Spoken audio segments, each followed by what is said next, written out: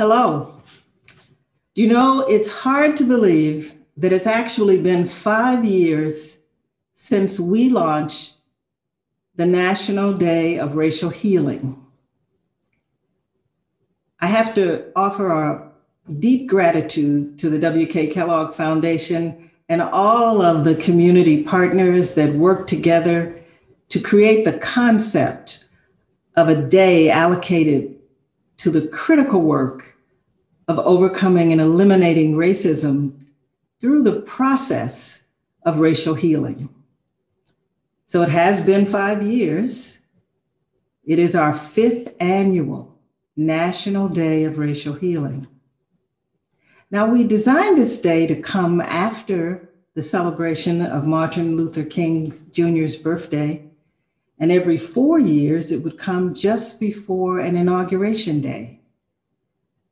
This particular year is unique because we know our country needs healing, needs racial healing more now than perhaps ever before, but certainly more than in this century and in our lifetimes. So I want to thank you for taking some time to be together today.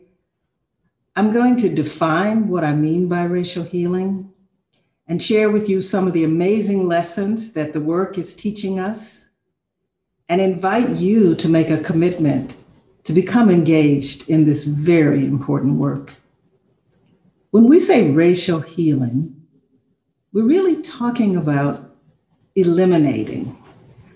I'm a Star Trek fan, so I'll use my favorite word from that series, which is to jettison. You know, when they jettison something from the Enterprise, it's gone forever. And so we need to jettison the fundamental fallacy, the permission to believe in a false hierarchy of human value. Some people think that the work of changing people's beliefs is soft work. But I've learned after decades of work as a social change agent, I've learned that our beliefs, our most deeply held beliefs, they drive our decisions. They drive our behaviors, our actions, because they create our thoughts and our feelings. Our feelings create the motion of our lives. And that was certainly made clear to us recently with the atrocious and unbelievable insurrection and attack, violent attack on our nation's capital. If we ever had any doubt that beliefs matter, that day, Wednesday, January 6th, should have cemented in our minds the power of belief. And we know that what we believe and how we react to those beliefs, it's shaped by the narratives that we hear. Some people in positions of authority and power, they know how significant narratives are to drive and shape belief and behaviors. We have to know that as the citizens, as the people who make up this nation. And if we're ever really going to end racism in this country, we have to understand that what we have to do is change our fundamental conceptual framework about relationship, about how we relate to one another as human beings. And as long as we allow this backdrop of a disparity and inequity in the dignity and the respect and the value that human beings are to be accorded and afforded, we will continue to have racial injustice. Now, I heard a brilliant young activist say recently that, you know, we have to get over this notion that overcoming racism and racial equity and racial justice has anything to do with how people treat each other. Doesn't have anything to do with whether people are mean to each other or not. And I take issue with that. I think that particular statement captures this other fallacy that we have, which is that, we have this dichotomy. You're either going to do policy work or you're going to do what's called relational work, and one or the other. But we don't have that luxury of that false dichotomy. You see, we have to do both, because it was individuals that rioted and attacked and invaded the Capitol. It was an individual that inspired and motivated and cajoled and incited them to do that. It's individuals who pull the triggers unjustly that kill disproportionately Black men and women.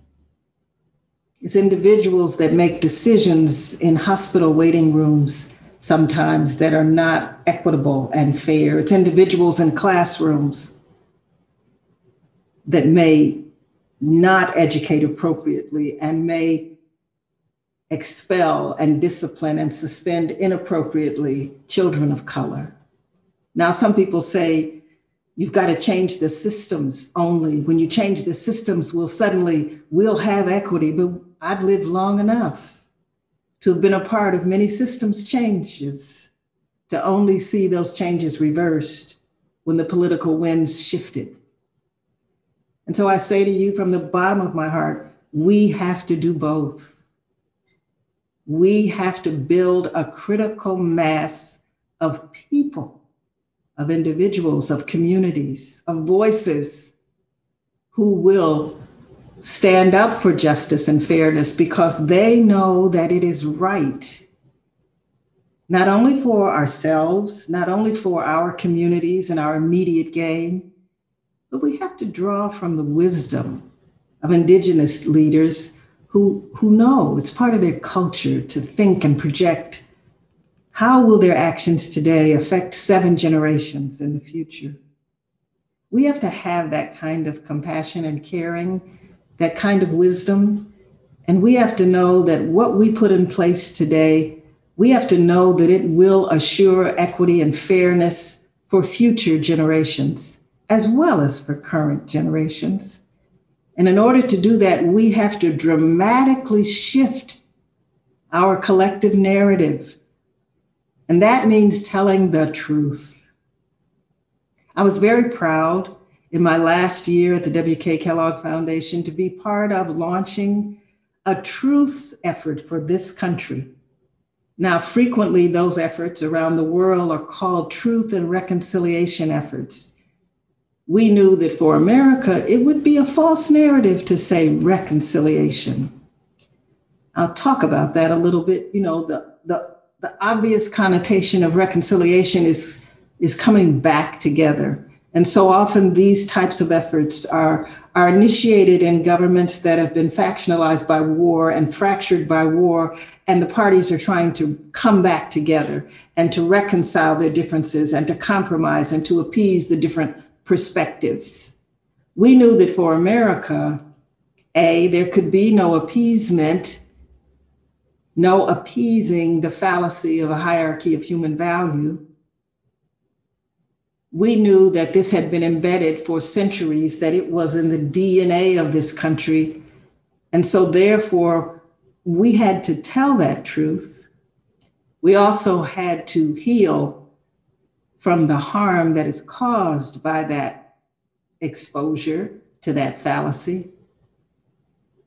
And then we had to transform our consciousness, our narratives, our relationships, and our fundamental systems that continue to perpetuate inequity. So the effort is called Truth, Racial Healing, and Transformation. The acronym is TRHT. And it is happening all over this country. And again, my heartfelt gratitude to the board, to the CEO of the Kellogg Foundation, to the leaders of, I think, about 40 foundations around the country who stepped up and partnered with the Kellogg Foundation in launching this national effort of truth, racial healing, and transformation.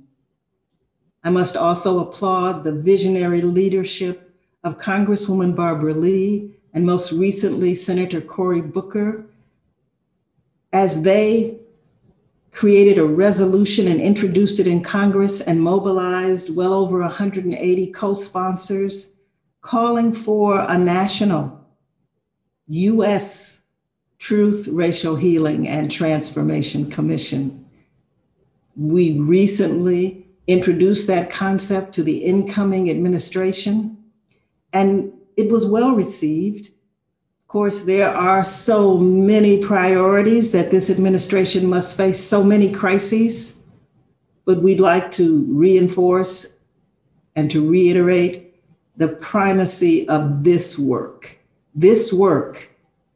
of enabling a new belief system, a new way of engaging each other. You know, Abraham Lincoln said on the eve of the Civil War that all things are possible if we have the public's will.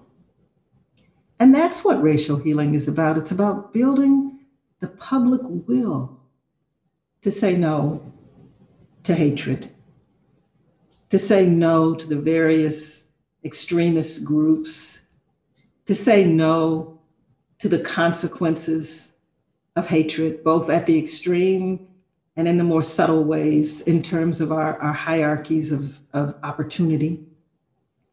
So this is our work. This is the work of America. And right now, America has been shamed and humiliated publicly around the world, globally. I think one way we can come out of this shame is to embrace the truth, the good and the bad and the ugly and the beautiful, and truly begin a national effort to heal. So when we say racial healing, we should also understand that healing is not a deficit frame. Healing is the most beautiful example of the grace and the generosity of nature and the wisdom of the universe. The body heals itself continuously. It restores itself to balance. It's the imperative. It's the imperative of our human body. And I believe it's an imperative of our nation that we heal ourselves and that we restore ourselves to the balance that enables us to see ourselves in the face of each other.